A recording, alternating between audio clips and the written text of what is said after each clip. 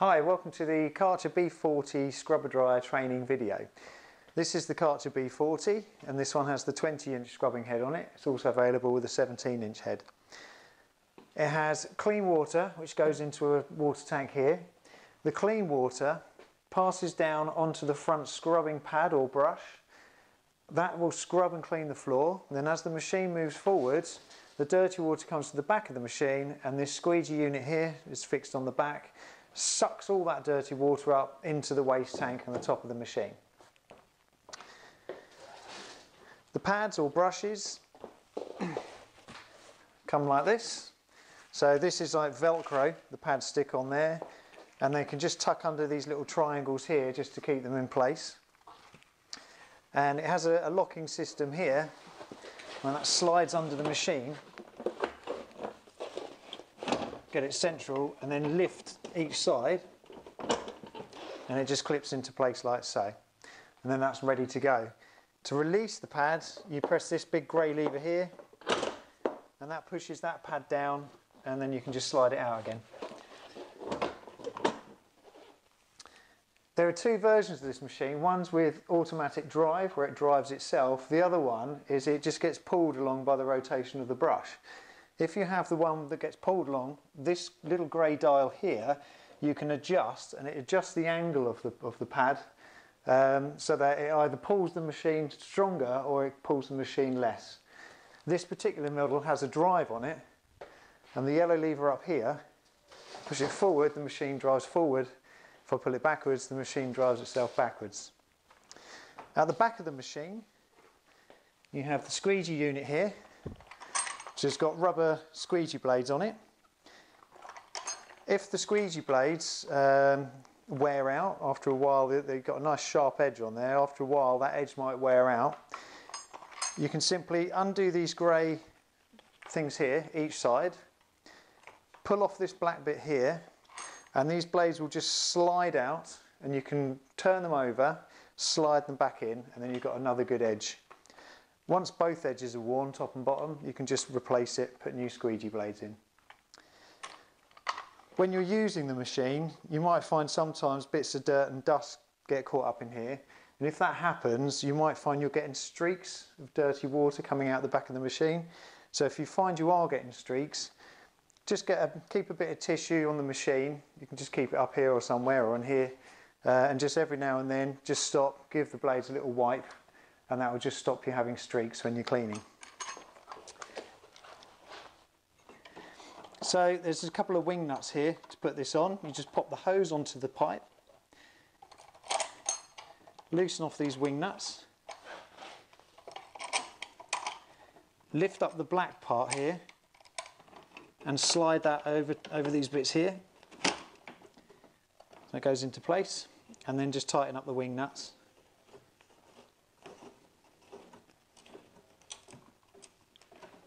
And now that squeegee bar is ready to go. Just going to hook this thing back on. There's a little yellow dial on here and that adjusts the angle of the squeegee bar. So this lever here will pull the squeegee down onto the floor. And that's now sitting nice and level. If the edges are squashed down too far down, you can simply adjust this to bring them up to a nice flat level. And the other way, if the middle of the squeegee is off the floor here, you can adjust this until you get a nice flat squeegee level. So to operate the machine, have this lever down so that the squeegee is on the floor, and then there's a foot pedal here. Push that down to the side and that will put the brush or the pad down on the floor. And then when we're cleaning along like so, you'll have it scrubbing and drying the floor in operation.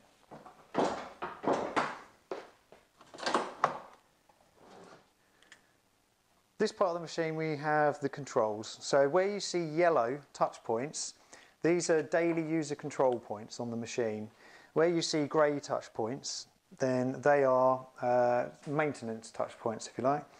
So this lever here drives the machine forward, drives the machine back. If it's a machine that doesn't have drive, this lever would simply turn on the brush. This dial here does your speed of the machine. So there's a little indicator there for driving. So you can have the machine set to drive slowly, medium, fast, depends how you like to clean. Obviously the slower you go, the more thorough clean you will get. Here's a dial indicator here, currently in the off position. You can switch it to the first position here, which is transport mode. In transport mode, this machine basically won't put any water down, won't scrub, won't vac, it will just simply drive. So use that to get from place to place when you're not cleaning. The second one here is eco mode. Eco mode will operate the brushes and the vacuum and put the water down, but it runs the vacuum at a reduced speed. So the machine will be quieter, so it's good for noise sensitive areas, although it won't be sucking up quite as much. So if you're trying to do a good deep clean, you may want to go onto this step here, which is the full wash and dry mode. So in this mode, you're putting water down, you're scrubbing and you're vacuuming, and everything's on full power. Onto this mode here is scrubbing and water only, so you're not vacuuming up. If you've got some real stubborn dirt to clean, it's a good idea just to put the brush down, put some water on, and then scrub and clean the floor without sucking up the water. Leave the squeegee bar up, and then let that soak for a few minutes, and then go back to full mode, put the squeegee bar down, and then go over and suck it all up and dry it. And that's really good for getting rid of stubborn dirt. This mode here is vacuum only.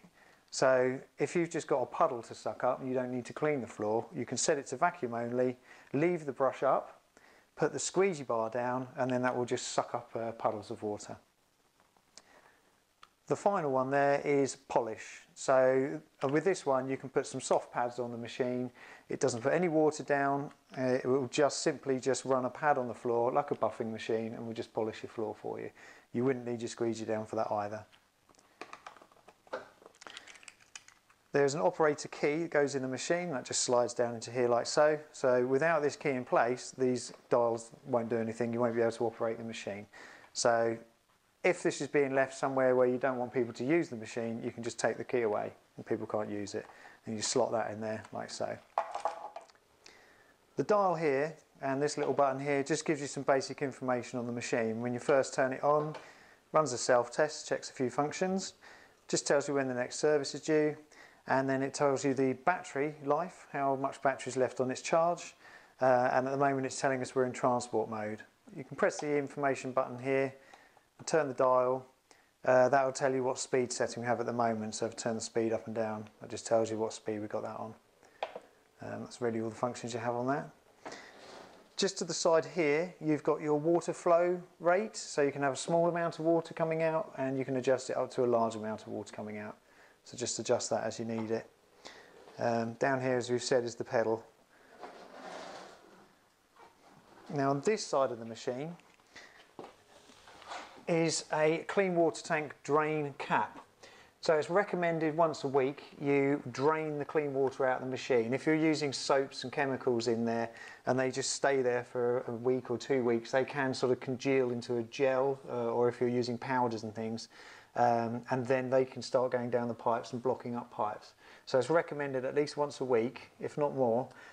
Unscrew this cap and just let everything come out of that clean water tank, and then you refill it.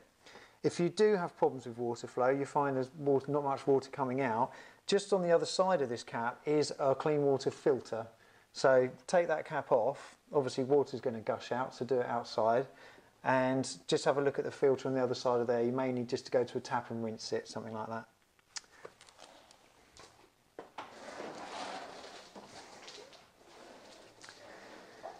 This yellow cap here is where you can put the clean water into the machine.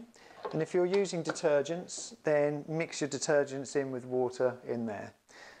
Some machines also have a dosing system. This machine doesn't have it fitted, but if you do, your dosing bottle just fits in there and it has a feed pipe and it will take the chemical straight from there and it will mix the water for you. If you've got the machine for a long time, some machines will have wet batteries and some machines will have gel batteries. This little lever here just enables you to lift the tank up here. Now, the way to tell with batteries if they're wet or gel is if you've got caps that you can remove and have a look in, then you've got wet batteries. If you've got caps like these ones that you can't pull off, then that's a set of gel batteries. So they're maintenance free, they don't need to do anything with those batteries. But if you've got wet lead acid batteries in there, pop the caps off, have a little look. There will be metal plates in there, the lead plates, and if you can see those and there's no water above them, they'll need topping up. And you just want to top it up to about 1 centimetre higher than the metal plates. Don't fill it all the way to the top, just 1 centimetre above the level of the metal plates in there.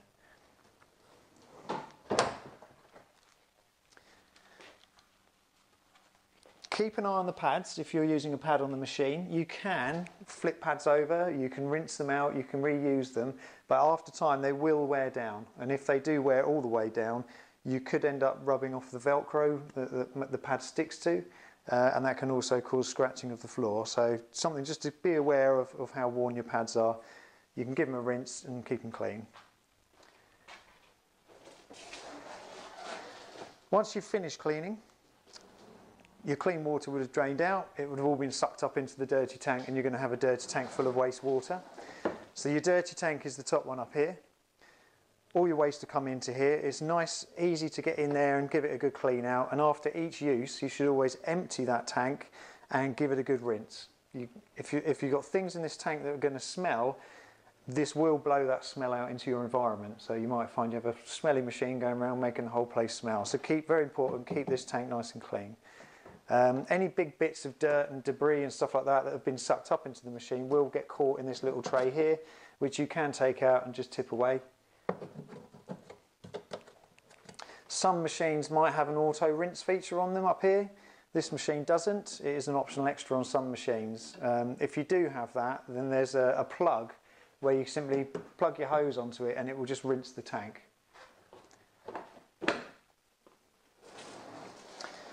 This hose here is the dirty water drain hose. So once you finish your machine, just take it outside or somewhere where there's a drain in the floor, pop the cap off, just empty it down the drain.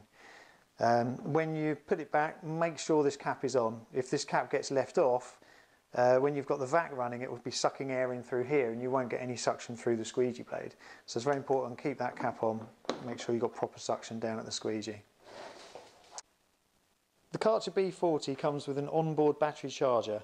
So this particular one here has a European plug with an adapter. This goes on like so, which can then put it onto a UK plug. And this is basically the charger lead cable. So you can just take that off there, pull the lead off here, plug it into any normal plug socket, wherever the nearest one is. And once the machine has been put on charge, it will show you up here where it is in the charging cycle. It's very important, once you put it on charge, you don't interrupt that machine until the charge is complete. If you do unplug it after it's only been on for a short amount of time and it hasn't fully recharged, that can actually damage the batteries. So once you've put it on charge, leave it probably about 8 to 10 hours it will take from a flat battery on the machine to being fully charged. And then after the 8 to 10 hours, it will show you on here it's fully charged and you know it's good to unplug that then and you can use the machine again. The run time on this machine, probably somewhere around 2.5 hours, maybe 3 hours. It just depends on a couple of different battery size options on these machines, and it depends on how rough your floor is, so it does vary.